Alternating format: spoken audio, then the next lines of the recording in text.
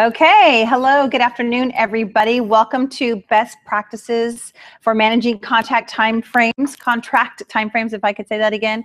My name's Wendy Molina. I'll be your instructor today. We are trying something new, trying this live feed class. So if you've joined us online, this is our kind of our trial first time class. So please be patient with us if we have some issues. Just a little bit about me and how I got here and why I teach at all. Actually, I do a lot of teaching. I've actually been a transaction coordinator for 17 years. Most of it with Prudential / Berkshire Hathaway. Started them in 2004. I've worked in the... It's okay. Okay, a little. So I've been with Berkshire Hathaway Prudential since 2004. I worked in the Mission Hills office. I've worked in the downtown office, and I'm now located in the La Jolla office up there. I am a CAR trainer, so I do teach about 4 classes for California Association of Realtors throughout the state, and mostly on their CTC, their Certified Transaction Coordinator courses. So I developed 4 courses for CAR. So that's who I am and what I do. Okay, so let's talk about the importance of timeframes, okay? So the timeframes in the contract keep the file moving by setting guidelines of what buyers and sellers should be doing. So today, for you guys, I'm gonna let you know what you need to be doing during these timeframes and how to stay on top of them and make sure that you're managing your clients so that you can meet them. Okay, so we did have some time frame changes in our new contract, and that's why I wanted to go over the new contract today because that is coming into effect come next Monday. Okay, if the time frames are not met, there are consequences, and so not only will we go over the time frames, but we'll go over the consequences as well. Okay, so what happens if the buyer doesn't get their deposit in, or what happens if the buyer doesn't remove contingencies, or what happens if the seller doesn't give the disclosures? Okay, so we'll talk about all of those items as well. We'll talk about what the list agent should be doing. Okay, just because it's the buyer's doing inspections and stuff, the list agent still has some contracts that they, timeframes that they need to be meeting and following up on. So we'll talk a little bit about that today. Obviously, we'll talk about what the buyer's agent should be doing. Gearing your buyer, making sure they're staying on top of their loan timeframes, making sure they're staying on top of their investigation timeframes, and anything that you should be doing. Okay, and we will talk about all of the different time frames in the contract. Okay, so if you want to take a look at the purchase agreement that I gave you, this is the new one, and the first time frame we come across is the close of escrow time frame, which is number 1D. Okay, so it says close of escrow shall occur on. Now the agent, when you're writing this contract, you can put a specific date in the contract if you wish, or you can mark the box that says or and put the standard 30, 45, 60, depending on how long the buyer needs to purchase the escrow or how long the seller needs to stay in the house, whatever the negotiation may be. Now, we all have those things called smartphones, right? Aren't they supposed to make us smart, right? So if your buyer says, hey, I really need to close escrow by November 28th, okay? Can we close escrow on November 28th? Actually, we cannot close escrow on November 28th because that is a holiday. It's the day after Thanksgiving and the county recorder is closed, okay? So what you really need to do is you need to get a list of holidays from the title rep, okay? Everybody should have a title rep in their office, and they should easily be able to give you the county recorder holidays.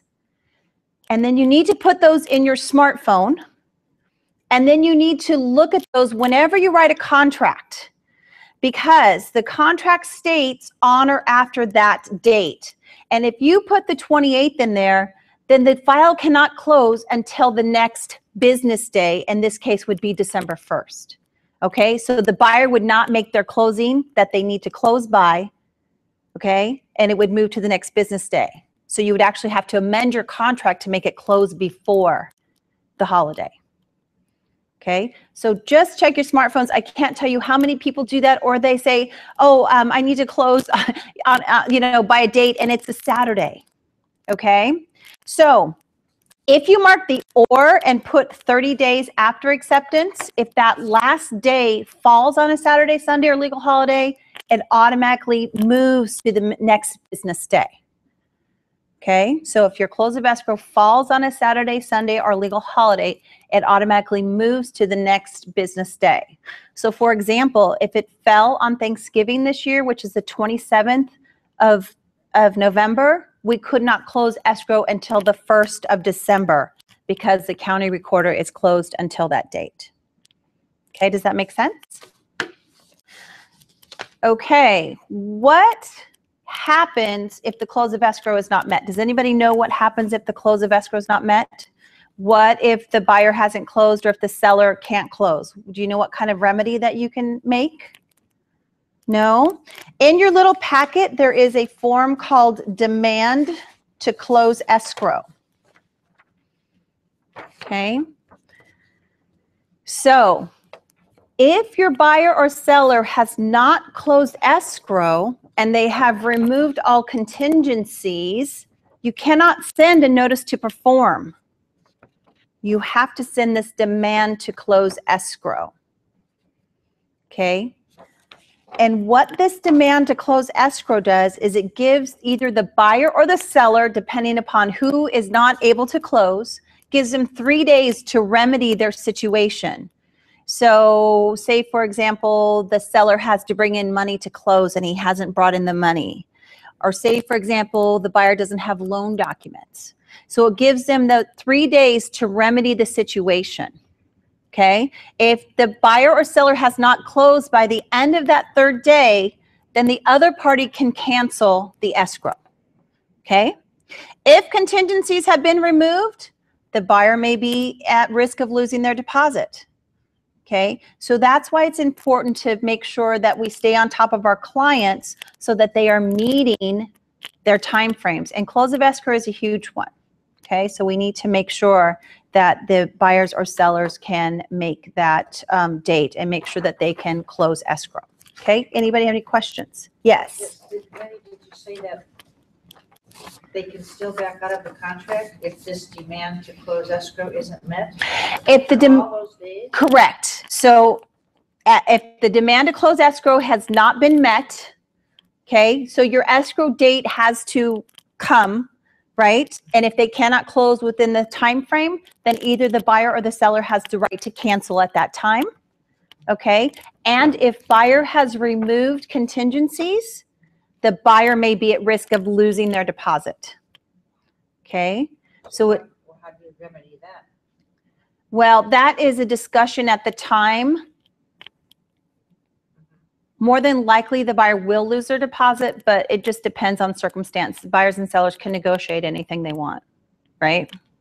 Okay, so this is the way to remedy if somebody is not closing escrow. Lately, I've had a lot of deals where we're having a hard time getting loan docs right now. And we've had a few demand to close escrows lately because we're just not getting loan docs in. It's taking a while for whatever reason. Okay, so first time frame is close of escrow.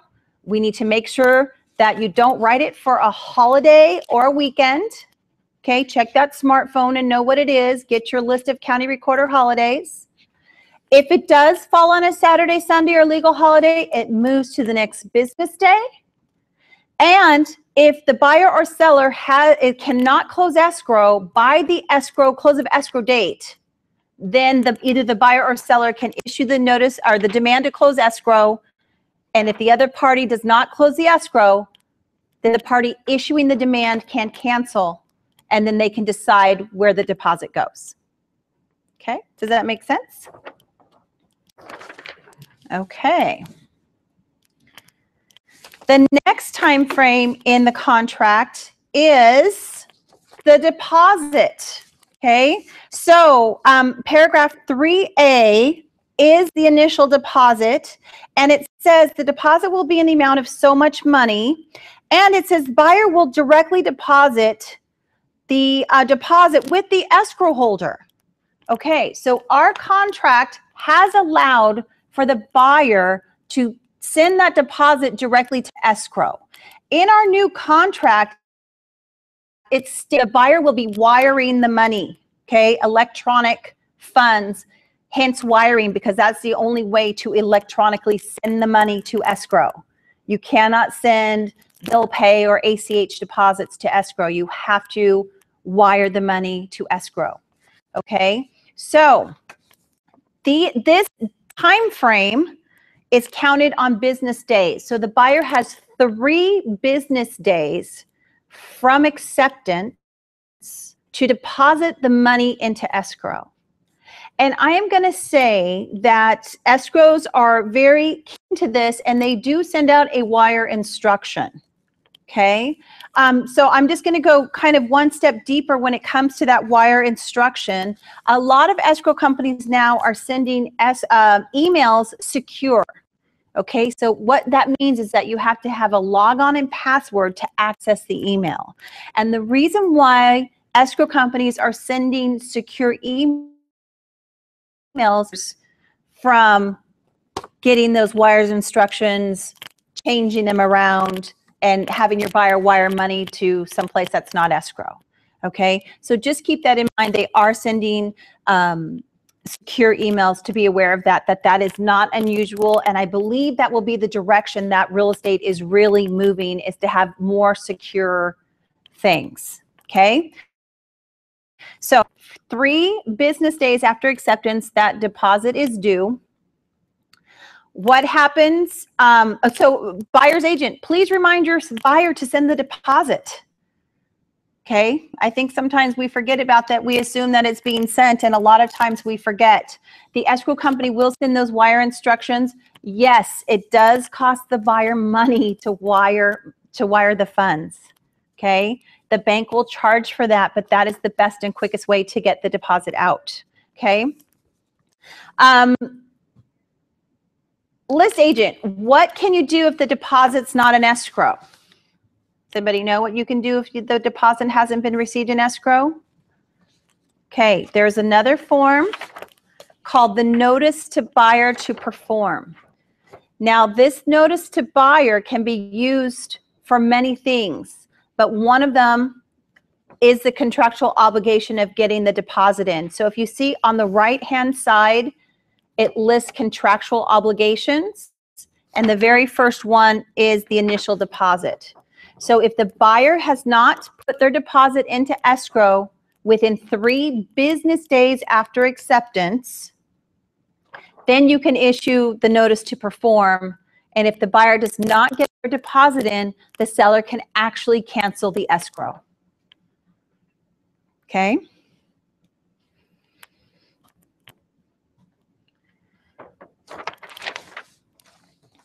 What is the time frame? You just send this out? Yes, so technically a notice to perform can be given 2 days prior to the expiration of the time frame, technically, but usually what happens at a deposit is that the buyer, if the buyer doesn't have it in by that 3rd day, usually the 4th day, they issue the notice to perform. The buyer has 2 days to remedy the issue, and if they don't get it in, then the seller can cancel. So I want to make one thing clear, and I will go over it in the contract. Our real estate days are 24 hours. They start at midnight and they end at 11:59. Okay, so you have to give the full day before you can cancel. Okay. Okay. What happens if the check bounces? So it says right here that the buyer's going to wire the funds, but there is also an option to check saying that the buyer will be giving a personal check. Now, checks probably will only be accepted at escrow for initial deposit. Checks will not be accepted for closing funds. You have to wire your funds now. Okay, so if the check bounces, if there's non-sufficient funds, then the seller can also issue a notice to perform if there's non-sufficient funds in escrow. Okay, so buyers agents, this is where you really have to educate your buyer and let them know that the funds that they're sending need to be liquid. Okay, so if they're writing a check, there better be funds behind that check. If they're pulling money from like a 401k or stocks, they need to ask for that money beforehand, because usually to get money out of a stock account or 401k, it's at least 3 days for the stock company or the 401k company to draw the check. Then they have to mail it. Then it's got to sit in your buyer's account for at least 10 days, right? They usually don't release the money. The bank doesn't release the money for at least 10 days, especially if it's a large amount.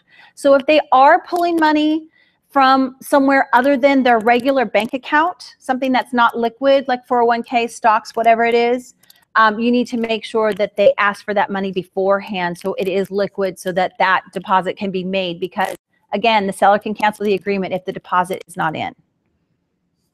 You look like you have a question. Well, if they know that, they find the house that Mhm. weekend and they want to make the offer, Mm-hmm. and they know they're going to have to get their funds, can't you negotiate that with the seller? There is a box to check to say how many days within 3 business days, and yes, you can negotiate anything in the contract, but standard time frame is 3 days. Okay. Okay. We talked about check bouncing. We talked about making sure they have liquid funds. I think that's it for this one. So let's move on to the increased deposit, which is also under number 3 on page 1 of the agreement. And increased deposits aren't really all that common anymore, but there are times when sellers want an increased deposit. Okay. And a lot of times increased deposits are due after contingencies have been removed. So if we look at the verbiage, it says increased deposit. The buyer shall deposit with escrow holder an increased deposit in the amount of so much money within so many days after acceptance, or. So buyers' contingency timeframes are 17 and 21 days now. 17 for investigation, 21 days for loan. So normally it would be due within 17 days after acceptance, because that's when contingencies are to be removed. If you put in 17 days in the contract, that is a hard date, meaning that the buyer must put in their increased deposit regardless if they have removed contingencies or not. Okay?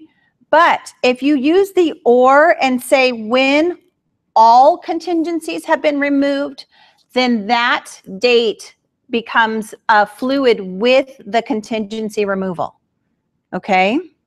So does that make sense? If you put 17 days, that 17th day is when that deposit is due, regardless if contingencies have been removed or not.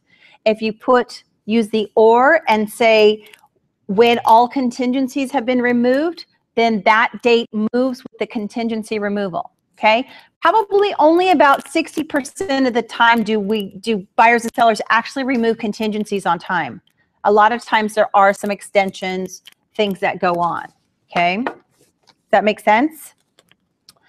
If you have if you have an increased deposit and liquidated damages are in place, the buyers and sellers must sign a separate liquidated damages form to incorporate the increased deposit into liquidated damages. Okay? So liquidated damages, what that does is it limits the amount of money the seller can receive from the buyer if the buyer defaults. Okay? And removes contingencies. It limits the amount of money to the deposit actually paid, or 3% of the purchase price, whichever is less. Okay?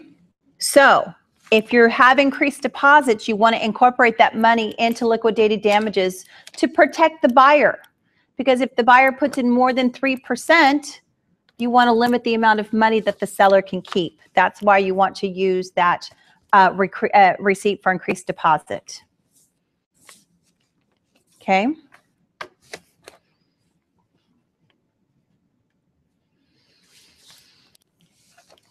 Okay, the next item is on page 2.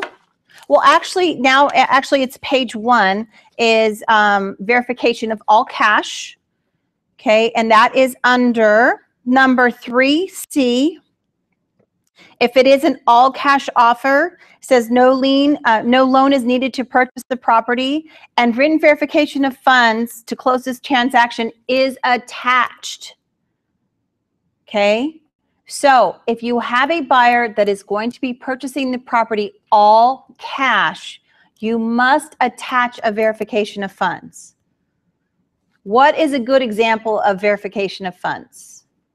Bank statement. Bank statement. That's probably the most common way that we get verification of funds. Okay, do we want to see account numbers on there? No, you want to redact them or black them out. Okay, you can leave the last couple of numbers, but don't show the whole number. Okay, what else might you get besides a bank statement? Stock. Okay, so maybe they have stock account or maybe they have 401k. Anything else? What if they have a property that they've sold and they're doing an exchange? You might have an estimated HUD from a property. A lot of times people who have a lot of money, they don't want to show you their bank statement. So they get a letter from their banker. So you get letters from private bankers. And the reason why I'm telling you this is that it's not cut and dry.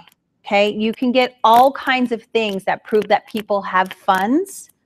The most important thing to remember is that the seller has the right to approve or disapprove any verification of funds. Okay, so for example, say that the buyer gives that letter from that private banker.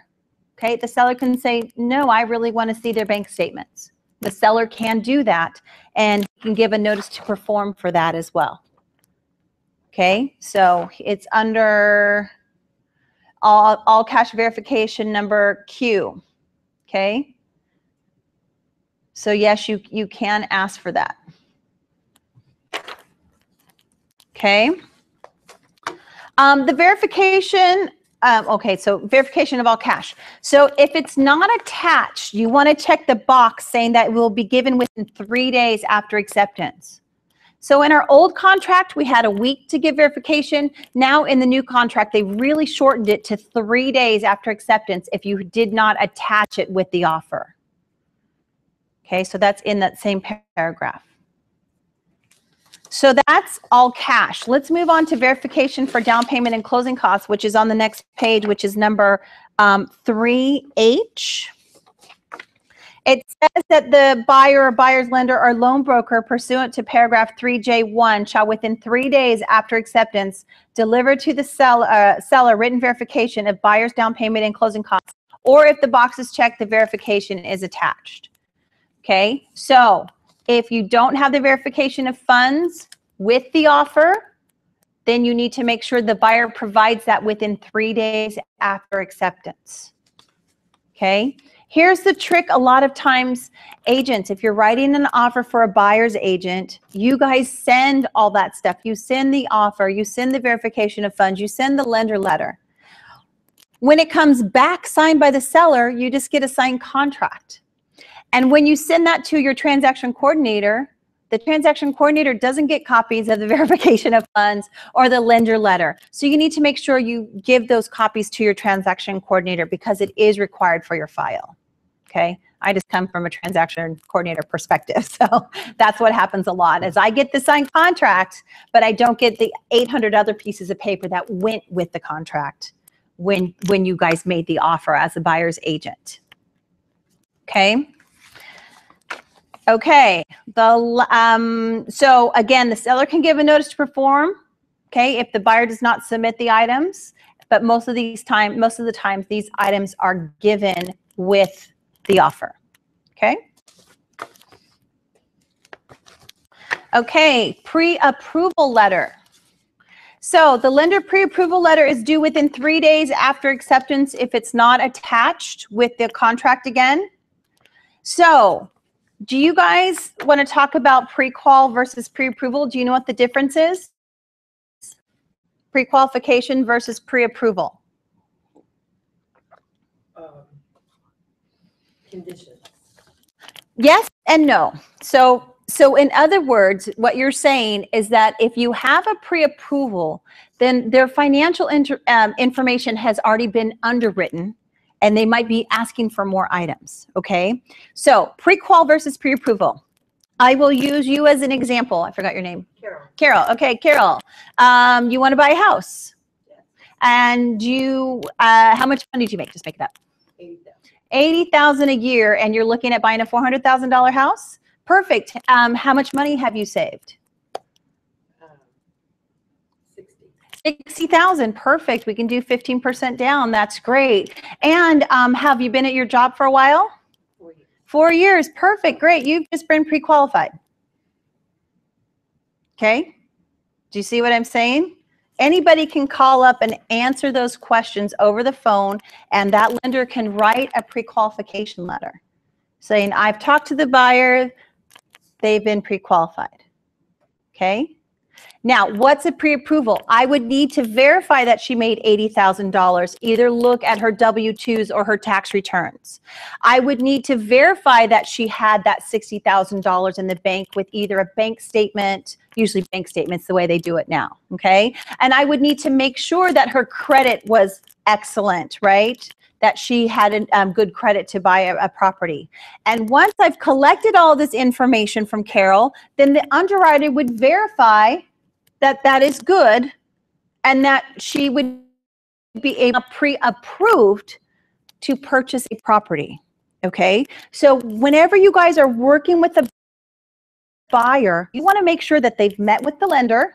Every single one of you has lenders in your office. They're great lenders. They're wonderful. You should be utilizing them, okay? And that their information has been underwritten and that they have a pre-approval letter.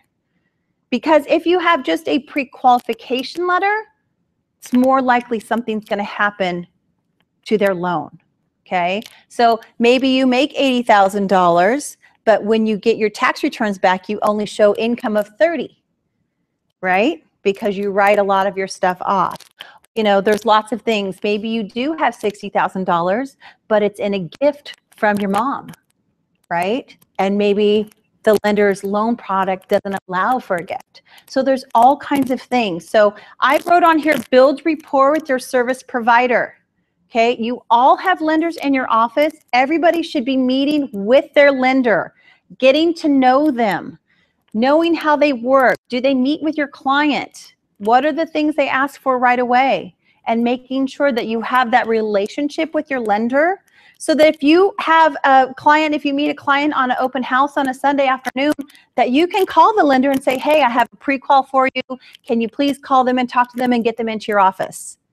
Okay, so it is really important to build that rapport. Don't wait to meet your lender when you have somebody, or when you have that buyer and the lender they picked isn't working. Okay, so meet your lenders, know who they are. I'm sure they'd be happy to meet you, talk with you, and let you know how they work and how they make sure that your client gets taken care of. Okay, obviously home services lending, that's what we're going to talk about. Okay, this pre-approval letter can also be given with the contract. Again, do within 3 days, but it can also be given with the contract. Okay. Okay. Let's talk about loan contingency. So in our new contract, number J3, 3J3 talks about loan contingency removal. Now, this is really important to know that our loan contingency has been extended to 21 days. It used to be 17 in the old contract, but now they've increased it to 21 days. Does anybody know why they've increased it, or why do you think they've increased it? It's never ever able to close it. You're right. It's nearly impossible, honestly, to get a loan approval done within 17 days. I'm not saying it can't be done.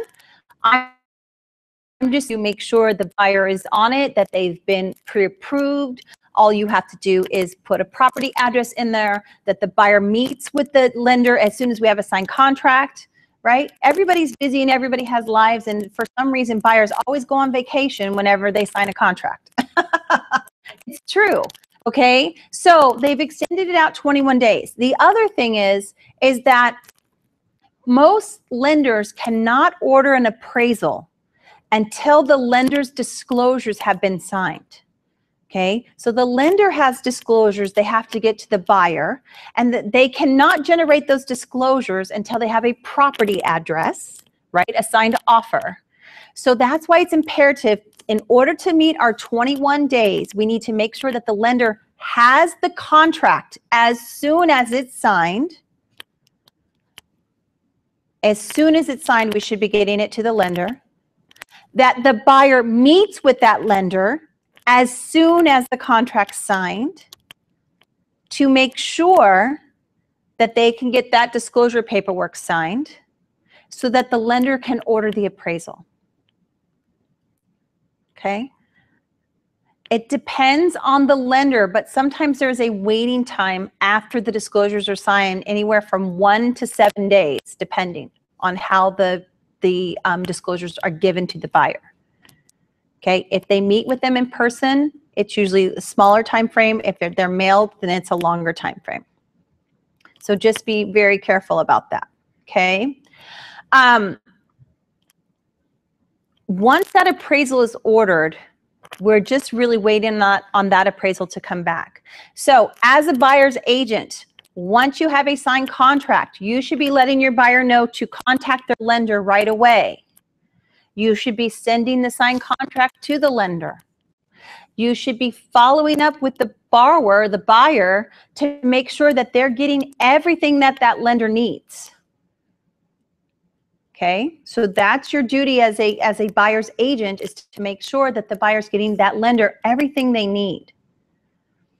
Okay, a lot of times loans are held up because the buyer didn't get the lender something. The buyer didn't get that profit and loss, or the buyer didn't get the tax returns from 2 years ago because they can't find them, or the buyer didn't get a divorce decree, something.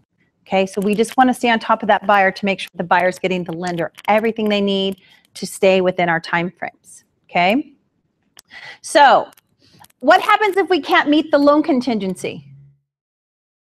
There's a form called Extension of Time, an ETA, and you guys should have it in your little packet. Extension of Time Addendum. So anytime your buyers are going to have a rough time meeting any time frame, whether it be close of escrow, an investigation contingency, loan contingency, you can formally ask the seller to give you more time. And the form is how you do it on that extension of time. Okay. Does the seller have to agree to give you more time? No. But if he does agree, then the seller cannot give a notice to perform until this time frame has expired. Does that make sense? Okay. So if you're having a hard time meeting a contingency, you can formally ask for more time by using the extension of time form. If the seller agrees to it, then they cannot give a notice to perform for that particular contingency. They would have to wait till this new time frame has expired. And again, you can extend out close of escrow, you can send out loan contingency, you can extend out inspection contingency, HOA, whatever it may be. Okay, does that make sense? Okay, also for the loan, we need to get the lender a fully executed copy of the contract. They need the title and escrow information. They need to know if there's an HOA on the property. That is really key, especially here in San Diego. We have a lot of properties that don't have unit numbers. It's just an address. And the lender doesn't necessarily know if it's a single family or if it's a attached property until they get the preliminary title report. Okay, so we might be 10 days into processing. Now they figured out it's a condo. Now they have to get a condo cert. And now they have to pay extra money to get a rush. So if we can let them know if it's an HOA, if there's an HOA on the property up front and give them the information, it should be right on the MLS. then they can take care of that up front and get their HOA worksheet ordered. And we already talked about the buyer meeting with the lender as soon as the offer is signed. Okay, any questions on that? Yes. I get a little bit confused on appraisal contingency and lender contingency, so they're two separate. They're now, okay, so in the old contract, they were not, but in the new contract, they are two separate. So the question is, she gets a little confused on the loan contingency and the appraisal contingency, and are they one and the same? In our current contract, when you remove loan contingency, you automatically remove appraisal contingency. But in our new contract, they separate out the two contingencies, and that's our next slide. We're going to talk about that right now. Okay, so appraisal contingency. The appraisal contingency now is due 17 days after acceptance. Okay, so it still is vital that that appraisal get ordered so that the buyers can remove that appraisal contingency within 17 days. Okay, the appraisal contingency now is removed separately from the loan contingency. In the old contract, it was removed together. Now it's removed separately. Okay, and again, normally that appraisal cannot be ordered until the buyers meet with the lender to sign those lender disclosures. That's why it's imperative that the buyer meet with that lender as soon as we have a signed contract. Okay, let's talk about appraisals real quick. Appraisals stick with a property, especially if it's a government loan, if it's an FHA loan or a VA loan. If the appraisal comes in low, that appraisal will stick with that property for 6 months.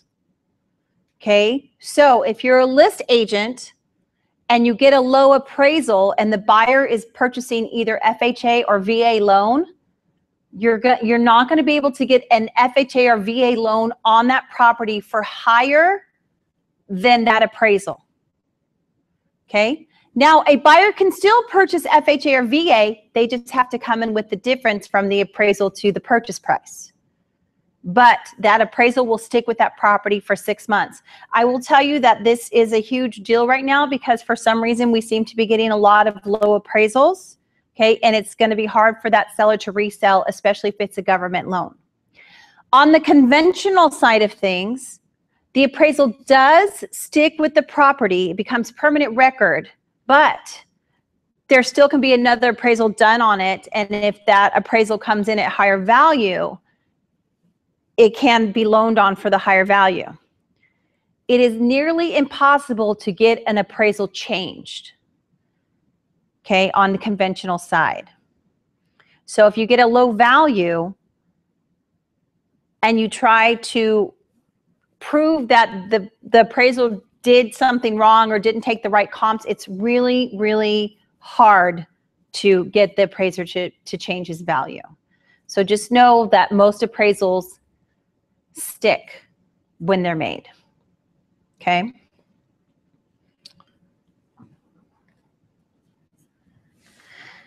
Okay, let's talk about ordering inspections and reports. Okay, all inspections and reports need to be ordered as soon as possible. Any seller paid report needs to be given to the buyer within 7 days after acceptance. Okay, this includes, well, we aren't going to have termite inspections anymore with the new contract, okay? But septic inspection, natural hazard zone report, and any inspection that the buyer asks the seller to pay for. Okay, so this can include CLUE. Are you guys familiar with CLUE report, C-L-U-E? That's for the insurance claims. Okay, so if you ask the seller to provide a CLUE report, that also has to be given within 7 days after acceptance. Septic inspection. So if you deal with properties, La Mesa office. I do some deals out in La Mesa office. So we have septic out in El Cajon and stuff. So you just need to be aware you will need to order that. As the agent, you will need to order that. If you use a TC, the TC will order the NHD and the clue report, and we will make sure it gets to that buyer within 7 days. Okay. So if you're a list agent, you need to make sure that your seller to have a signed contract. Okay, so I always recommend to agents to go ahead and get the disclosures done before you have a contract, because contractually the seller only has 7 days after acceptance to get those disclosures out to that buyer. Okay, so here's the deal. When do most offers get accepted? Does anybody know? Friday night at 4 o'clock. Friday night at 4 o'clock. Seriously, I left Friday at 3 in my office. I had 3 new deals after I left. Okay, so if I don't get into the office till Monday, we're already on day 3 of 7 days. Now I have to send all the disclosures to the seller.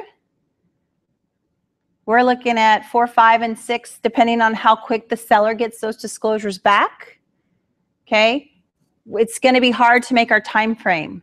So if agents can be prepared and have their sellers be prepared and know that they need to have those disclosures ready because we only have so much time to get things out, it will make that transaction go so much smoother.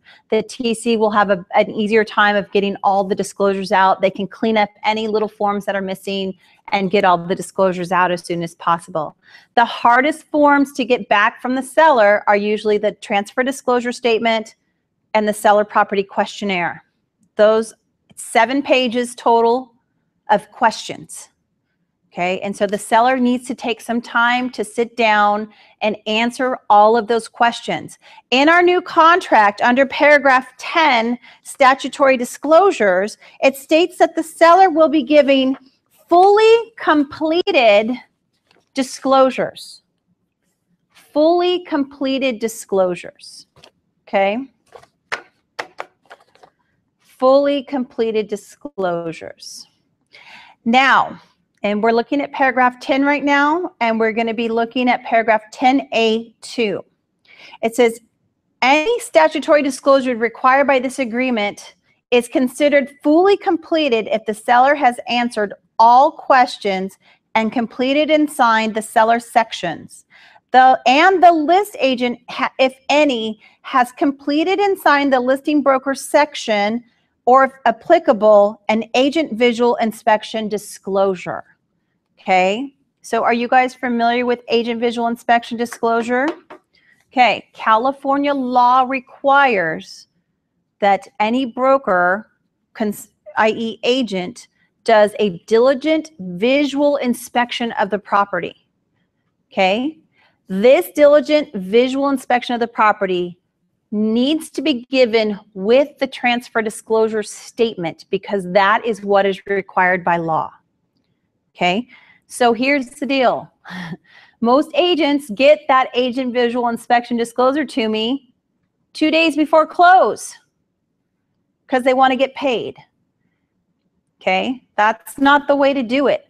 Right here in the contract, it says the disclosure needs to be given with the transfer disclosure statement because it is part of the law, and that is what the buyer needs to be receiving.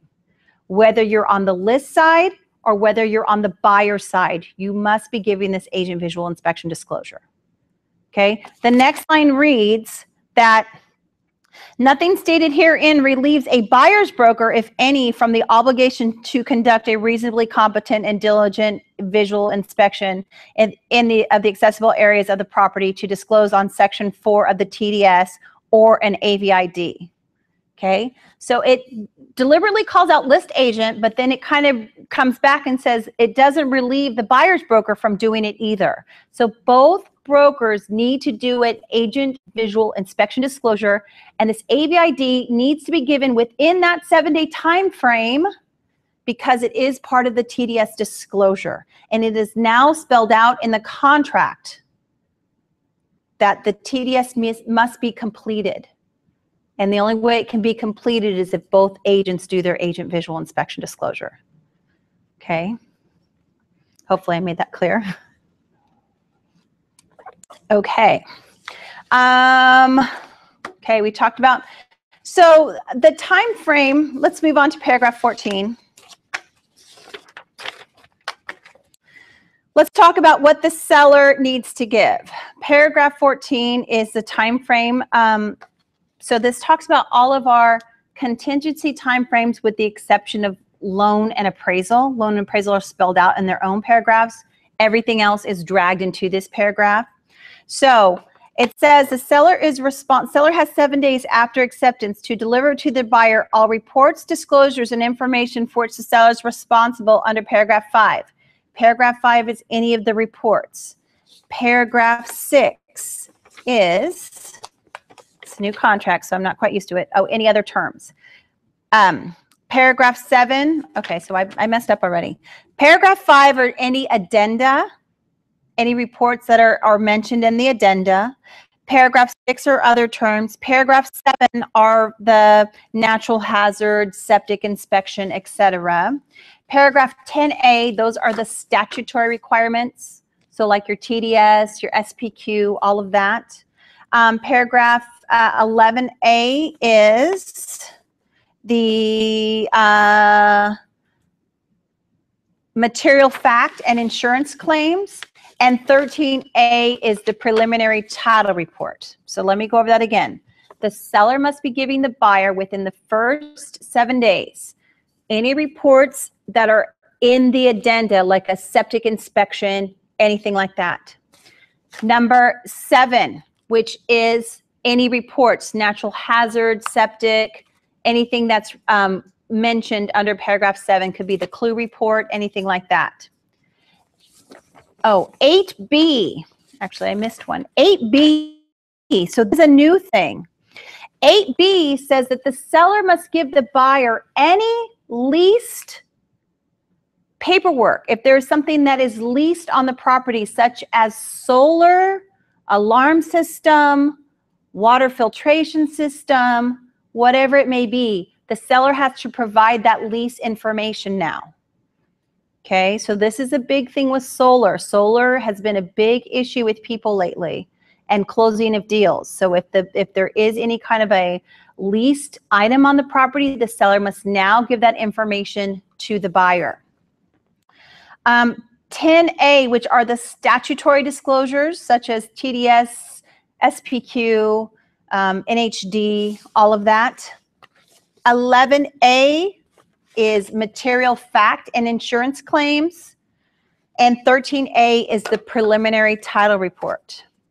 Okay, so for the most part, your TC, if you use a TC, will help to make sure that you get all these disclosures out. Okay, but you as the agent still have a responsibility in making sure the seller gets you everything that we need to get out to that buyer. Okay. The leased items are going to start to be a big thing now. Now, this time frame under 14A can be reduced. A lot of times if they shorten buyers' time frames, they can shorten seller time frames. So if we have a short amount of time, we just want to make sure that that seller's prepared to get all those disclosures out. Okay? Don't shorten your time frame if the seller hasn't filled out disclosures yet. I'm going to tell you that's, for some reason, I have one agent who consistently shortens the time frame, but the seller hasn't filled anything out. So now we're in a rush to get everything filled out and signed, and it never happens. So just saying, if you're going to do that, make sure you're prepared. Wendy, how important, if anything, should a listing agent maybe engage their TC when they take the listing? Is there value in that? So the question is, should the listing agent be engaging their TC at time of listing? I will tell you that our philosophy is yes. We are happy to prepare disclosures for the listing when the agent goes to take the listing. So if the agent lets us know, hey, I'm going to meet with this seller, can you prepare a disclosure packet? We are more than happy at that time to do that packet.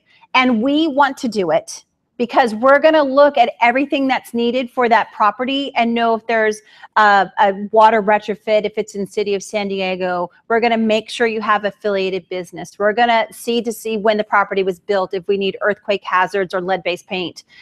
Because for some reason, the agent seems to think, oh, all we need is the TDS and SPQ and we're good to go. But there are so many more disclosures than just this basic statutory requirements. So yes, I think it's important if you have a good TC and if they can take the extra 10 minutes to put together that disclosure packet, we'll be far ahead of the game.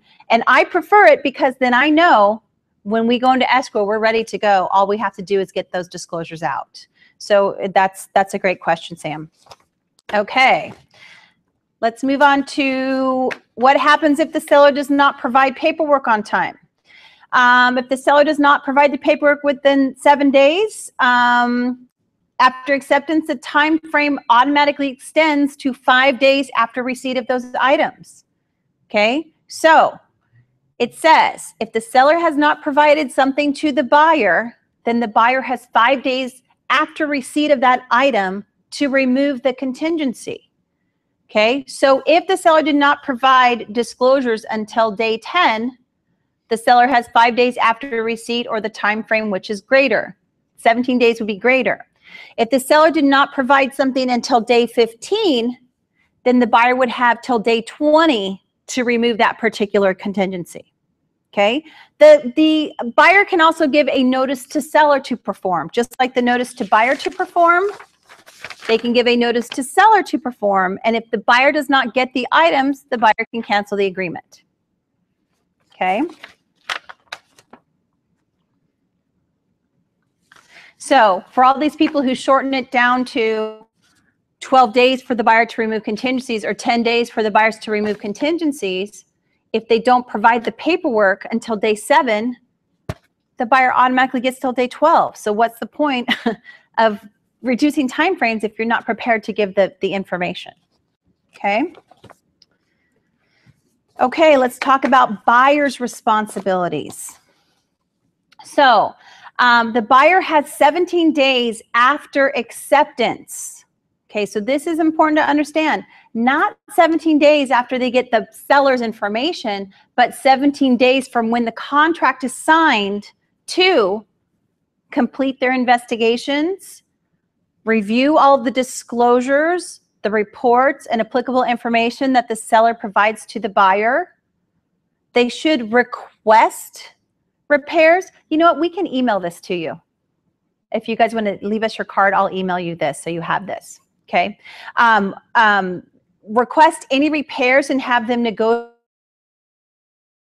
remove all inspection and appraisal contingencies by day 17. Okay. So if you're a buyer's agent, you should be making sure the buyer has done an inspection. You should be making sure that they're getting all the disclosures. You should be reviewing those disclosures because I guarantee you the buyer's going to have questions. Okay.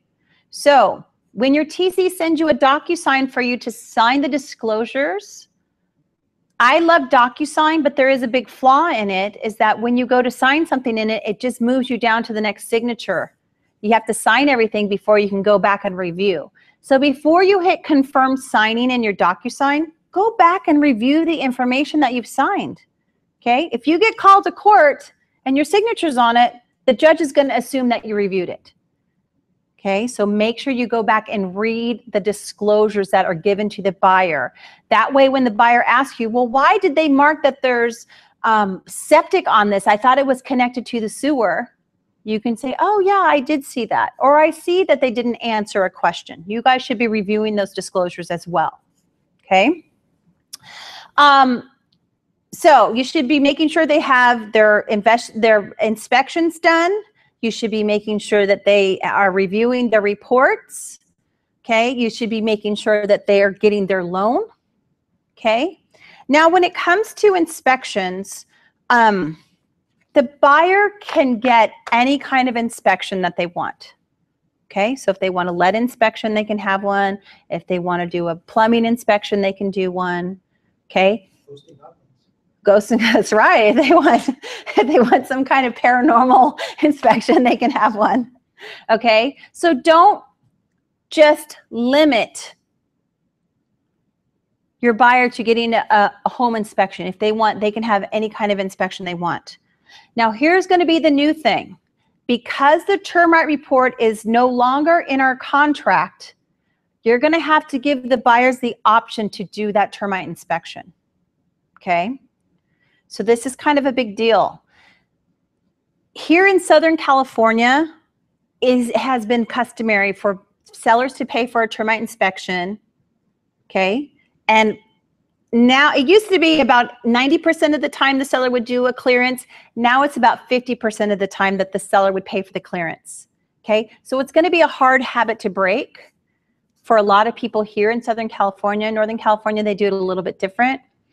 So with that said, if you ask for the seller to pay for a report in the contract and you have a loan, the lender is going to want to see a clearance. And they don't care who pays for it. So it's going to be a learning situation. Yeah, it's got to be a mind shift, right? It's got to be a mind shift. It's not a seller responsibility anymore. It's become a buyer responsibility to get that termite inspection. If there are issues with the termite, then you're going to have to negotiate it in request for repairs. Okay?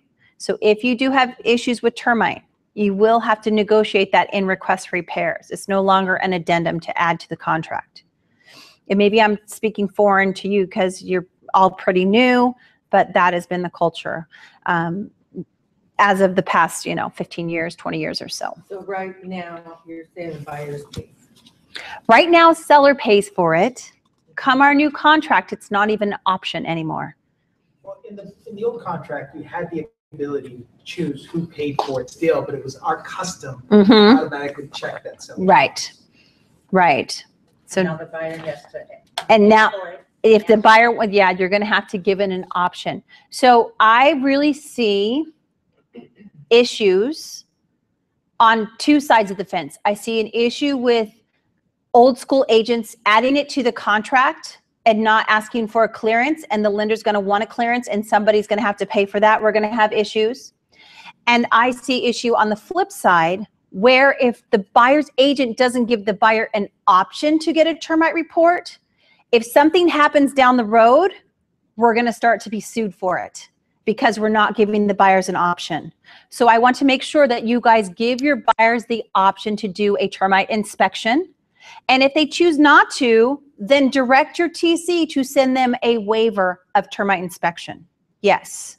Just because I'm not familiar with termites, what is the difference between a clearance and an inspection? So an inspection, the inspector will go out to take a look at the property to see if there's any termite damage. And termite damage could be drywood termites, could be subterranean termites, it could be fungus, could be rot, right?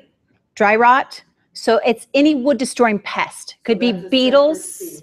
Could be beetles, yeah. And the fee's usually around $85 for an inspection. Okay. Then if there are what's called Section 1 items, which are active infestation, if you have termites, if you have dry rot, if you have fungus, then that active infestation needs to be cured and needs to be removed and replaced. And then they will give a clearance saying that there is no longer active infestation.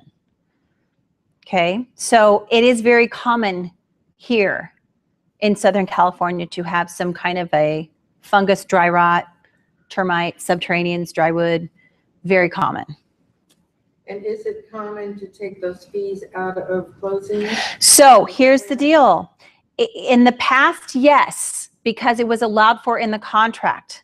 But in the new contract, because there is no option for it, if you pay it through the escrow, the lender is going to see that there's a fee for a termite inspection and they're going to want that termite inspection. And if there are any kind of Section 1 items, they're going to want those clear. Okay, so it's no longer really about the buyer and the seller anymore. It's really about the lender and what the lender requires. Does that make sense? So so the buyer is really going to have to pay for that out of pocket. So can you have this inspection done as the buyer and not put it anywhere and this Yes. buyer doesn't know if you got it. Correct, correct. So as the buyer, you can have the inspection done and it is not part of the escrow because it's not part of the contract. It's just an option as in any other inspection that a buyer would do, whether it be chimney, roof, plumbing, whatever, electrical, same thing. And the lender will not ask you to No. get a termite inspection so I can see it's No. there. No, because it's not part of our contract, they won't ask for it. Once it becomes part of the contract or once something goes to escrow, then it becomes a problem. Because, you know, being brand new, I don't know if anyone else is, but I am within hours of getting an accepted contract here. And what's today, Wednesday? I've got 2 days to get in on the old one. Right. And I mean, if it goes to Monday, we start the new one. So Right. I'm just like, I don't know what to do. Hopefully you have a mentor. I've never done any. So Do you have a mentor? Yes, I do. Okay, so utilize your mentor. Okay. Okay, utilize your mentor. Make sure that that mentor gets paid to help you. So utilize that mentor to make sure that you are writing a good contract, whether it be on the new contract or old contract. The only rub is that nobody's really used the new contract yet, right? I can tell you what it says, but until we start to put it into practice, we'll see how people start to utilize it. Okay, does that make sense? But please utilize your mentor. That's what they're there for, and they're there to guide you and help you and make sure that you're on the right track, that you don't make any egregious mistake, because that would be a problem. Okay, so we're going to make sure the buyer's ordered all their inspections. Okay, requests for repairs. Okay, 17 days is not the deadline for the buyer to ask. 17 days is the deadline for the repairs to be negotiated. So hopefully you're getting that inspection done within the first 7 to 10 days, and that gives you another week to negotiate repairs. Okay, so here's the trick. Lenders are going to start having issues with credits. Okay, so our custom now is we do request for repairs. The buyer says, oh, you know, I'll just ask for a credit. It's easier if we just get $3,000 or $5,000 or $10,000 in lieu of the seller making repairs, right? That's easy. We'll just pass money. Doesn't work that way anymore. Okay, the lending system is being squeezed and squeezed and squeezed. So in the old days, even though it was just last year, the old days was we could negotiate any credit and usually the lender would approve it and it would be okay. But now lending programs have different limits. If the lender is giving the buyer a credit, there may not be any room for a seller credit. If you negotiate the credit too late, the lender may not allow the credit. And credits in the near future will have to list exactly what it's for. Now we can just do a credit for closing costs or non-recurring or recurring closing costs. But in the near future, you're going to have to say it's a credit for loan origination, for processing, for this, for that. You're going to actually have to list out what the credit is going to be for. I'm not saying don't do credits. I'm just going to say if you are going to ask for a credit, to negotiate it as soon as possible. Run it by the lender before you agree to it. Run it by the lender. Say, hey, we're looking at getting a credit of $3,000. Is that going to fly with the loan program? I just had this situation happen. Properties less than $300,000. They negotiated a $10,000 credit. I go to the agent. I said, is the lender going to allow for this credit? It's $10,000 on a $300,000 property. Oh, yeah. Oh, guess what? I just got an addendum today. They had to reduce sales price and only give a credit of $5,000. So somebody didn't run it by the lender, or the lender didn't run it by the underwriter. Okay, so make sure that you run that credit by the lender to make sure it can be allowed for. Okay, it's not just cut and dry. Okay, and make sure that those repairs are negotiated prior to the 17 days. Okay. Okay, what happens if the time frame expires? Okay, so in our contract, paragraph 14, we have what's called an active contract. In Las Vegas, what did you guys have in Nevada? What kind of did you have an active contract or did you have a passive contract, or do you know? I don't know. Okay, Passive. I would passive, say. okay. So active contract is contingencies must be removed in writing. Okay, contingencies must be removed in writing, and the last item in your little packet is your contingency removal. It's definitely passive. Okay, so contingency removal. This is how you remove contingencies in writing. Okay, if we do not have contingencies removed in writing, guess what? Contingencies are not removed. And just because your 17 days has flown by and is passed, those contingencies are still not removed unless the buyer has signed a contingency removal. Okay? So, if we go past the 17 days, here's the deal. Because we have an active contract, those contingencies remain open and the buyer can still inspect. They can cancel the contract at any time and get their money back.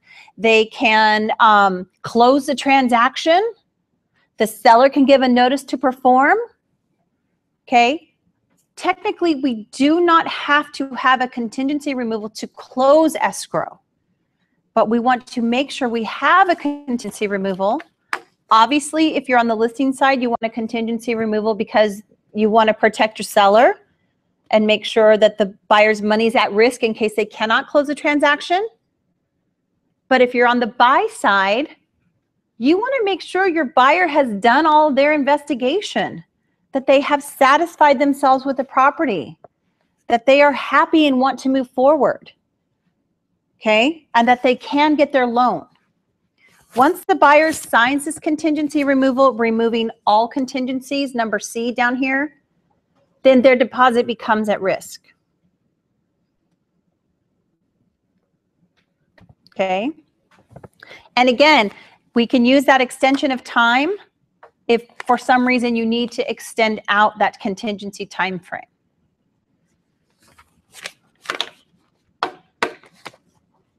Okay?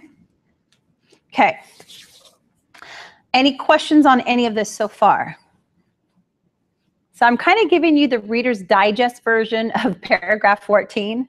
Usually in my TC class, I go through it a lot more thoroughly, but this is kind of Reader Digest version. So I just kind of want to reiterate what we've gone through so far.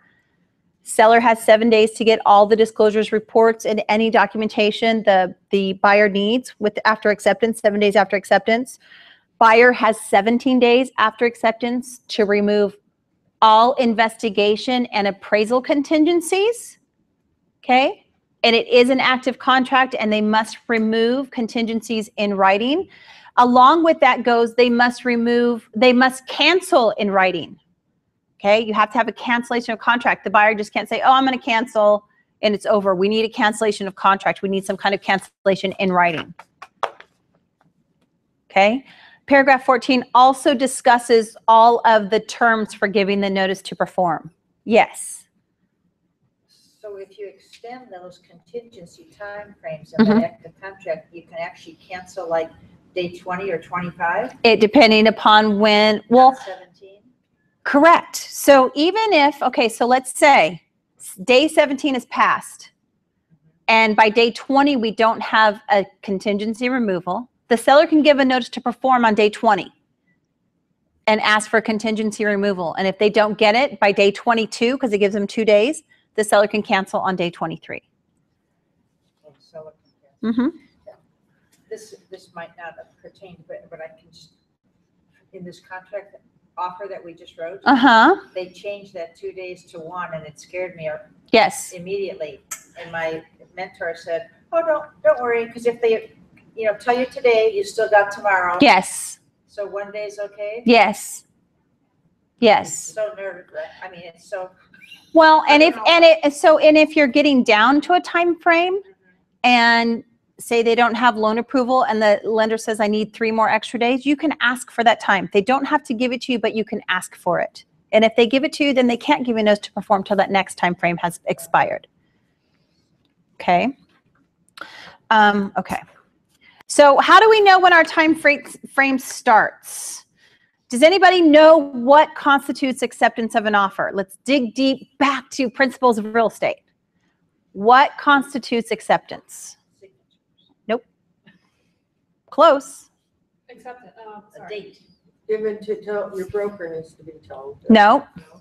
But given is, Communicated. yes. So it needs to be delivered. Delivered. Okay. So let's say, for example, you have the seller signed the contract today and dated it today, but he didn't give it to you till tomorrow. And then you sent it to the buyer's agent tomorrow. What is our acceptance date? Tomorrow is our acceptance date. So the 20th would be our acceptance date, not the 19th that the seller dated it, because it wasn't communicated to the other side until the 20th. Okay, so that's what constitutes our acceptance date. So if we go to page 10 of our contract, it has a confirmation of acceptance under. It says a copy of signed acceptance was personally received by either the buyer or buyer's authorized agent. A binding agreement is created when a copy of signed acceptance is personally received by the buyer or buyer's authorized agent, whether or not confirmed in this document. Completion of this confirmation is not legally required in order to create a binding agreement. It is solely intended to evidence that the date of confirmation of acceptance has occurred. Now, this confirmation verbiage is at the bottom of this contract and at the bottom of every counteroffer. The confirmation of acceptance is only initialed on the last item agreed to. So if we have 5 counteroffers, counteroffer number 5 will be the only one with confirmation of acceptance because that is the acceptance. Finally, we've come to an agreement. Okay, so it doesn't matter if you're on buyer side or list side, depends on which item it is. So if you represent the seller on counteroffer number 5, you would be the one making the counteroffer. So you would be the one accepting the acceptance. Okay, so if it was counteroffer number 4, the buyer's agent would be making the counteroffer. And if they agreed to counteroffer number 4, that was the last item agreed to, then the buyer's agent would acknowledge acceptance. In this offer, the buyer makes it. If the seller accepts this offer as is with no counteroffer, then the buyer would acknowledge acceptance because they are the ones making the offer and they are the ones receiving the acceptance. Does that make sense? Okay, please do not accept every single item. It's just the last item agreed to. Please do it, accept it, and put the date when it was given to you. Because if it's different from the date from when the last principal signed, you want that later date because that becomes your day 0. Okay? Also memorialize it with an email back to whoever. Right, right. You would want to, right, initial it and send it back and say, our acceptance date, thank you, I just received this today. Our acceptance date is today as acknowledged on the counter or the offer, whatever it is. Yes. So if that date is signed at 10 o'clock at night, it's still that day. Yeah, so let's go to the page before. Let's go to page 9 and let's read under definitions, paragraph 30. Let's read days, number F. It says days means calendar days. However, after acceptance, the last day for performance of any act required by this agreement shall not include Saturday, Sunday, or legal holiday and shall instead be the next day. Okay, that was the wrong one. Let's read days after. Days after means the specified number of calendar days after the occurrence of the event specified and not counting the calendar date on which the specified event occurs and ending at 11:59 on the final day. Okay, so our real estate days start at midnight, end at 11:59. Just because you're not in the office or you leave your office at 5, 6, 7 o'clock, whatever it is, real estate still goes on. Okay, so technically that buyer has till 11:59 to get you that contingency removal. Okay, back to the one before that, the days, the last day for performance of any act required by this agreement. So that really implies that if something is due, if seller's disclosures are due, if the buyer's contingency removal is due, and that due date falls on a Saturday, Sunday, or legal holiday, it moves to the next business day. Okay, so if you had a contingency removal that was due on Thanksgiving, you wouldn't, well, I guess you would have to give it the next day, which is Friday, the 28th. Okay, but if it fell on Saturday, you wouldn't have to give it till Monday. Okay, so it just gives you a little bit of an extension. Yes. I'm worried, like, say, for example, you know, how often do you check your phones and emails and all these kinds of things? So here I am sitting in class, and this guy has just told me, this other agent, Mm-hmm. yes, we've accepted your contract. And Mhm. what legal, what's my word, Capacity or? do I have to give to my buyer? I mean, I'll get home and say, oh, Jim, the guy just accepted it, and it's 7 o'clock tonight, and Yes, he accepted it at 3. and you should be calling your client and letting them know that they have an accepted offer, because today your time frames start ticking. Today is day 0, tomorrow is day 1. But I have to acknowledge that I received it, right? But that's okay. You can acknowledge, you can reply back to the agent saying that you've received it, and then you can sign the acknowledgement tomorrow and date it today. Oh, I see. Okay? So you can sign it tomorrow, but date it today. Okay? So that today is still day 0. Okay? It's not when you're able to print it out and sign it. Right. It's when you've received it. What if I didn't check this anymore tonight? And tomorrow It's morning still, I wake up and I it's see still you when sent it to it's me. still when he sent, it's delivery. But even though I didn't get it that day, it was delivered that day, huh? Yes. I thought you had to accept it as if after it was delivered, say, yes, I got it. Well, you should be. But it,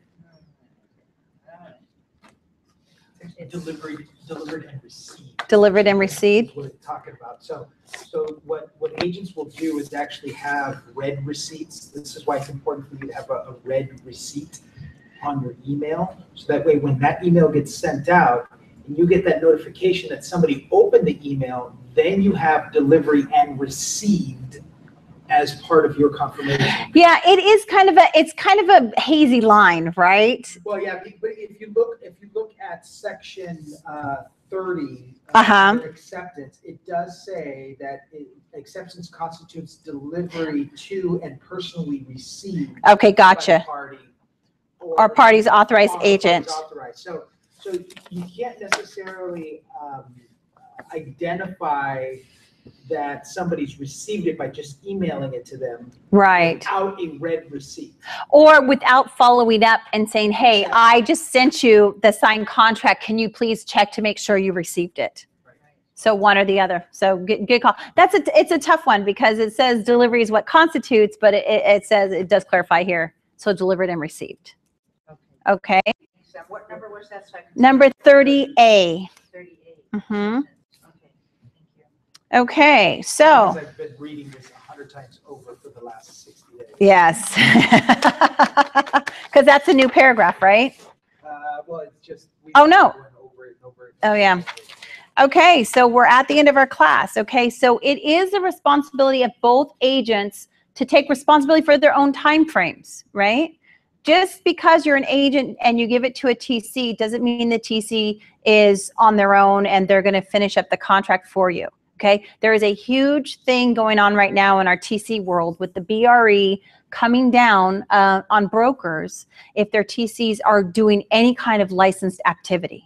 So just know that your TC is there to be a processor for you, okay, and to help you process the paperwork, to help you stay on your time frames, and to help make sure that you have everything that's required in that broker file. Okay, it is still your responsibility as an agent to make sure you stay on top of your time frames, and it's the responsibility of the agents to keep your clients on track.